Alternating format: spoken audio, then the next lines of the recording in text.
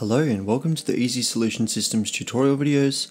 I'm Jesse Brown and today we'll be going through stock adjustment in Retailman.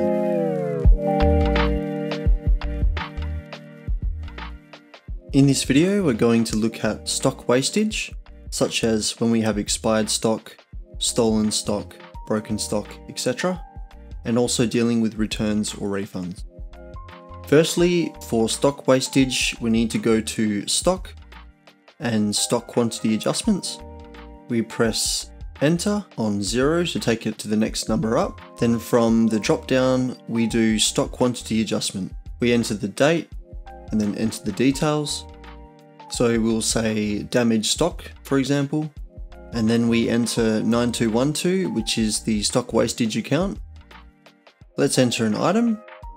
So item number 5, the quantity now has to be in minus because we're taking out stock from our storage.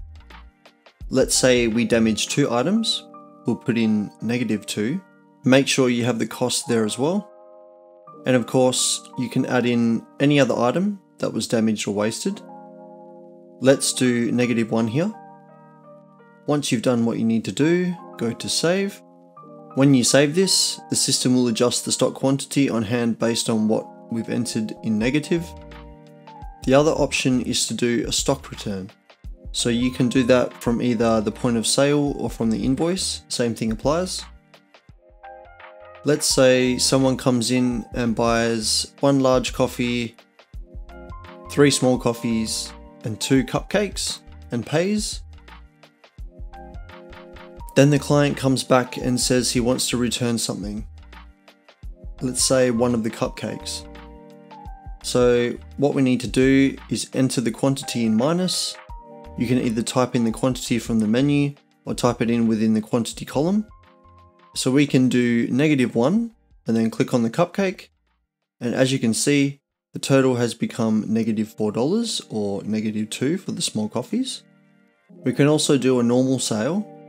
So as we do a return, you can either keep it as is and pay them the amount that we owe them now.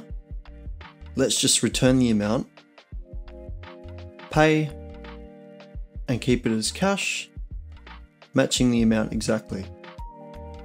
We can also do a return as well as sell at the same time. So minus cupcake and add other items.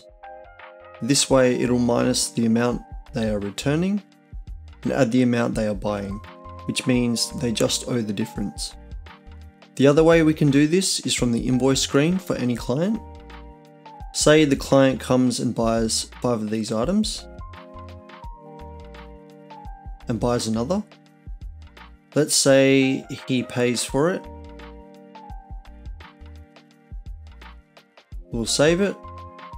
The client then comes back and says he wants to return the item because it's an invoice, which is the same as the point of sale. It has to again be negative. So we'll enter the client's name or code again, the items, and the best thing to do is enter the reference number. Let's say number 44 so we know what they're talking about. Here we'll enter the amount as -1 so we can process that now or add more stuff if they choose to buy it. You must enter the quantity as a negative because we are doing it as an invoice, which is the same as the point of sale. The other way of doing it, where if we go back to the same invoice, we can either change it back to the amount. There are a couple of problems with this. Firstly, it won't keep a record of what happened regarding the client coming back. And secondly, we also have a problem with the amount paid, which won't be correct because it will look like the client has overpaid. Instead, we can keep quantity at 5, enter the part number in again, and set the quantity to -1, which is a better way of doing it. Otherwise, you'll have to do it through a separate invoice. The other option is to do a credit note, which is a return. So we can do a return now for the same client. But in the item that's being returned, Under credit note, the quantity has to be in a positive, unlike the point of sales or invoice.